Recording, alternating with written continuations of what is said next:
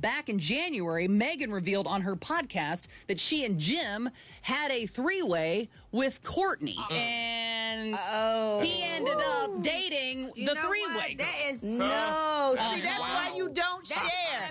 That's why you don't share. You don't do that. The rules are. Head crack is Jim being a jerk by breaking the rules of three-ways? I just don't know the answer. One could say maybe yes. I mean, like, everybody's rules are different. Shout out to him to even getting to that point we could have a three-way, but sometimes it's like the Hunger Games. Yes, Jim, nice job. So, Brat, what do you do? How does Meghan handle this after this information gets out? She needs to move on, get her a fine-ass man, and be happy and show that she's unbothered, Look, should she get any man or should she get, like, his best friend? Unbothered. Like, this causes for me to hurt you back. No, she shouldn't do tit for tat. She shouldn't do tit for tat. No, she shouldn't do tit for tat. Sure? Revenge is mine, said the Lord, okay?